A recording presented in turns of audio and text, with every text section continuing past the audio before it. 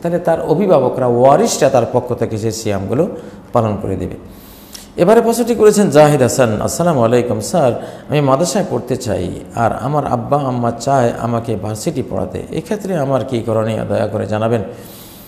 জি ভাই জাহিদ হাসান, মাদ্রাসায় পড়াই তো উচিত একজন মুসলিম সন্তানের, কারণ আসলে স্কুল কলেজে বর্তমান যে অবস্থা, যে অনৈতিক অবস্থা এবং কোনো দিনের কিছুই তো নাই, একটু শুধু দুনিয়ার খড়কুটার জন্য পড়ালেখা, সেখানে না একটু সালাত আছে, না কোনো পর্দাফুসি দেওয়া আছে, না কোনো ঈমান তাওহীদের কোনো কিছু আছে, না একটু কোরআন পড়ার কোনো আয়োজন আছে। গত কিছুদিন আগে আমরা একটা স্কুলে জরিপ করলাম, 1995 জন ছাত্রের উপরে জরিপটা করে দেখা গেল একজন ছাত্র সেখানে কোরআন পড়তে পারে না। তো এই বিদ্যা দিয়ে কি হবে একজন মুসলমান সন্তানের?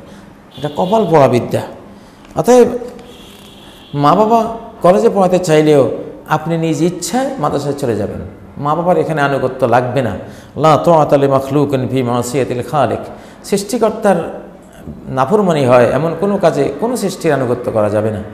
যেহেতু মাদ্রাসা পড়া মানেই আপনি কোরআন হাদিস পড়বেন, কোরআন সুন্নাহর জ্ঞান অর্জন করা ফরজ, অতএব আপনি মাদ্রাসায় পড়ুন ইনশাআল্লাহ, এতে আপনার কোনো গুনাহ নেই। শহরে আমার বাসা